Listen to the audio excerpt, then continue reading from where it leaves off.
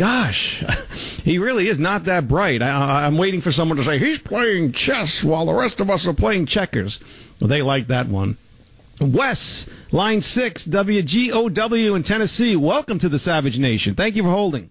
Hi, Lou. I'm calling between Chattanooga and Knoxville right now, and I just wanted to bring up 2 points.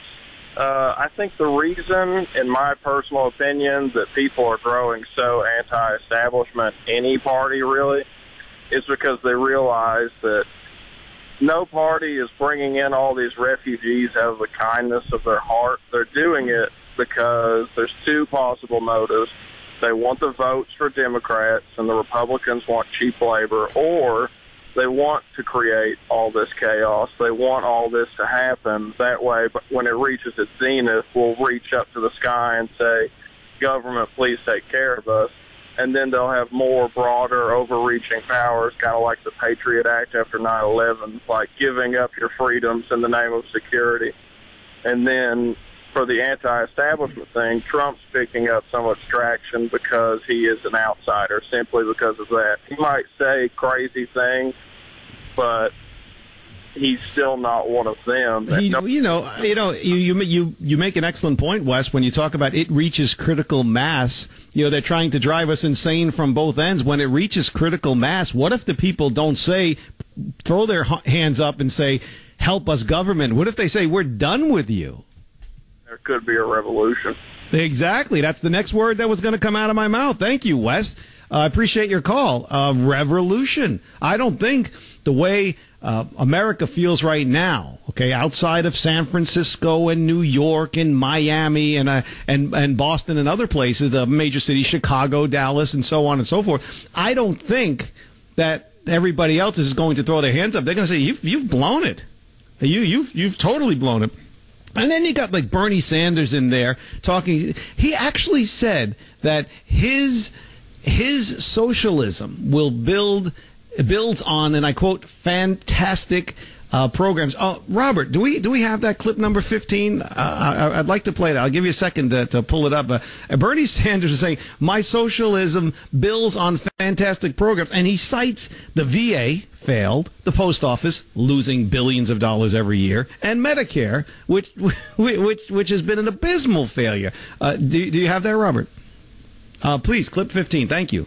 I think people understand that when I talk about democratic socialism, we're talking about building on some fantastic programs that are so important to the American people. Social Security, guess what? It's a socialist program. Medicare is a single-payer health care system for the seniors. I think it should be expanded to all people. You got the post office, a great socialist institution, the Veterans Administration. This guy's living in the dream world. You know where he's living? He's living in Obama land. That's where he's living. I'll tell you what, Bill, Andrew, Abraham, Ernie, don't go away. If you're holding, please give us a call. If you want to get in on the conversation, 855-400-SAVAGE, 855-400-7282. Follow the good doctor on Twitter at A Savage Nation. Of course, Facebook. His page is the one with Government Zero, the book cover. No borders, no language, no culture. And tune in tomorrow. Well, you should tune in every day. But you want to tune in tomorrow because Dr. Savage is going to be talking about, his new ebook, Diseases Without Borders, Boosting Your Immunity Against Infectious Diseases from the Flu and Measles to Tuberculosis, and why the Zika virus is spreading, okay? And it's something that you're going to have to be prepared for. And Dr. Savage, well, he has a Ph.D. in epidemiology, nutrition, and sciences from the University of California, Berkeley. He's the man who's going to be able to talk about it. You might not think it's important, but it is. Talk to people in Dallas where Ebola was starting to run rampant, and that tourist who came back and contracted the Zika virus through sex. Where is he, Robert? Dallas. So you want to keep it here on the Savage Nation. Lou Pate in for Dr. Savage. Your calls, your comments coming back here on a Savage Nation. Welcome back to the Savage Nation. Lou Pate in for Dr. Savage, who will return tomorrow, and I encourage you to check out michaelsavage.com. There you can make a purchase of the ebook Diseases Without Borders, which Dr. Savage will talk about in great detail tomorrow. Remember, he has his Ph.D. in epidemiology and nutrition and sciences from the University of California at Berkeley. And while we were on the break, it just came through. Governor Rick Scott in the state of Florida, where I live, has declared a health emergency in 4 counties, being Miami-Dade County, which is the east coast of Florida, Lee, Hillsborough, and Santa Rosa County, which are on the west coast of Florida. So you see how these things happen. This is why you have to listen to Dr. Savage tomorrow, because he's going to talk about this in great detail and help us all understand it, because quite frankly, I don't understand it. But Governor Rick Scott, again, of Florida, declared a health emergency, 4 counties. That was just today, while we were in break. There's at least 9 cases of the mosquito-borne Zika virus and illness detected in Florida. Trust me, we've got mosquitoes and flies down here that'll carry you away and have you for breakfast. Now, the health officials believe that all of the cases are from people who contracted the disease while traveling to affected countries. With that, I again direct you to michaelsavage.com, and you can go there and you can hear Dr. Savage talk about and propose that all people who come from Zika-infested nations should not be allowed in the United States. And for that, I support as well. Let's get to the phones before the top of the hour, but as we go to the top of the hour, if you're holding, please continue to hold. We're going to get to all of you, Bill, Andrew, Ronald, Ibrahim. Don't go away. In the meantime, let's check out from line number 2, KSFO, Grant. Welcome to the Savage Nation. Thank you. So I had heard a while back that Prime Minister of Turkey said that moderate Islam was insulting. It didn't exist. So there's just Islam. So if that's the concept, does that mean that there's really no radical Islam? Not too long ago, the former Mufti of Saudi Arabia also said that the belief system of ISIS was the same belief system of them also.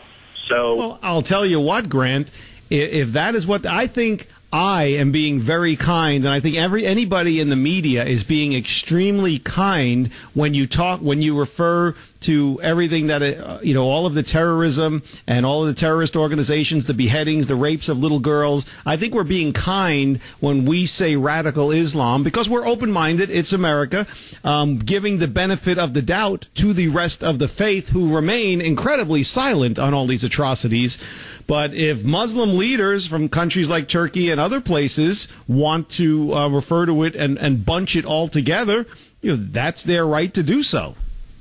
I agree. I think as a person, we can't judge the individual people, but as Islam itself, when you see that the things being done by ISIS are the things that have been done in history or in the Quran, then you have to not say that there's a radical or a moderate. It's just Islam. All right, Grant, you're saying it's all the same thing. Thanks for your call. Do appreciate it. You're listening to the Savage Nation. Don't go away. Join the Savage Nation.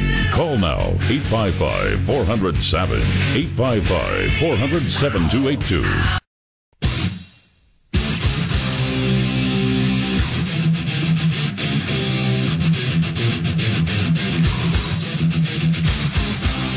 Warning, the Savage Nation contains adult language, adult content, psychological nudity. Listener discretion is advised.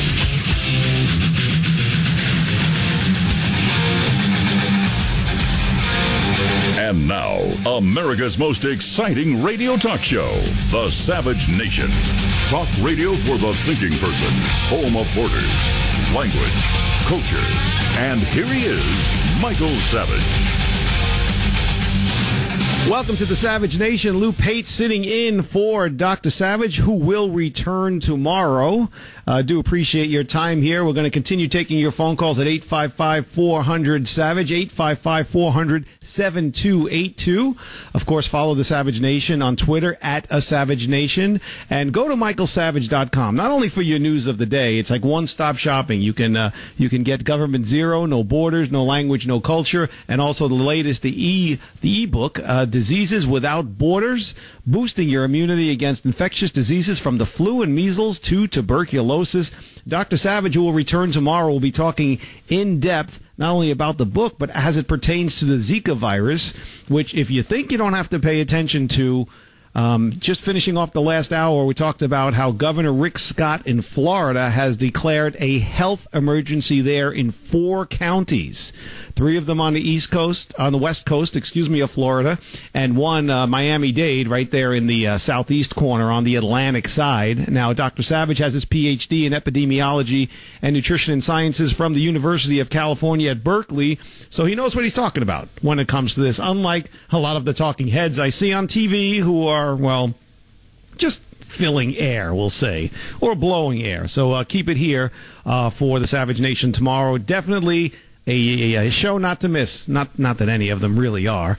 In the meantime, if you're just joining us, we talked about Rand Paul being out, Rick Santorum being out, Trump being back, really getting out the daggers, going after Cruz, calling him a fraud, saying that he stole the Iowa caucus. We've got all eyes now focused on New Hampshire. Rubio trying to keep the momentum from his third-place win, the strongest third-place finish in the history. I heard one pundit say he's turning a bronze win into a gold medal, or at least he's trying. But we also hear about people like Jeb Bush, who should step out gracefully before it becomes even more embarrassing. Various numbers have been thrown out there, but he paid like over $2,000 for each vote he received in Iowa. Kind of embarrassing. And what that is all the money that he spent on the ground, all the money he spent on TV and radio, and then the paltry amount of votes that he received, comes out to, give or take, there's different various numbers. They range from like 1,800 to 2,300. One on Newsmax.com said even as high as $5,200 for each vote. So it's truly amazing. Where does all this money come from? Think about it. There's a lot of money being floated around out there, and there's a lot of mystery money. Just for the Iowa caucus alone is for $4 million from outside sources, quote-unquote outside sources. What does that even mean? What is secret money to the candidates, outside sources? Back in 2007, 2008, the money was rolling in for Barack Obama. Small little denominations. Where was it coming from? Well, when they start to peel back the onion, it turns out it was coming from the addresses led to nursing homes and pharmacies and grocery stores and just an apartment building. You have like 500 people living in there. Because, nobody wants to pay heed to the law, whereas you can only give like $2,300, up to $2,300. A lot of dirty politics, secret money going on out there, and people, especially Hillary Clinton, who never saw a dollar that she wouldn't take from anybody, is taking part of that too. Bernie Sanders is actually trying to call her on that. He's above the fray. He wants all of your money, but he's pure. He says he doesn't even have a super PAC. He's gotten 3.5 million donations at $27 a piece, and that's how he is funding his campaign. Listen, the only reason that Bernie Sanders isn't taking any Wall Street money is because no one's offering it. If they offered it, he'd take it, just like Hillary Clinton has taken $15 million from Wall Street banks just for this campaign alone. So truly the hypocrisy is just being lit up like a sign in Times Square. We also talked about Obama making a disgusting speech from a mosque outside the city of Baltimore, lecturing non-Muslims in America, a truly disturbing, unsettling, and repugnant speech. He sounded like a Harvard professor lecturing his students for beating up a student or bullying a student in the corner. Lecturing us on the virtues of Islam, how Muslims have built the skyscrapers of Chicago. For those listening on Dr. Savage's affiliate in WLS, I'm sure that your fathers, your grandfathers, and your great-grandfathers and uncles and aunts are going to appreciate to know that their city was built by Muslims. They had absolutely nothing to do with it. The immigrants who came over from Europe during that time. Truly an amazing phenomenon. A historic speech is what Wilf Blitzer called it. I say it's historic in its misinformation. Muslims are our firefighters. They're our police officers. They're our Olympians. They're our entrepreneurs. They're our scientists. They're our sports heroes. They're our armed forces members. No one else has done anything if you listen to this speech. America, all of it was built by Islam.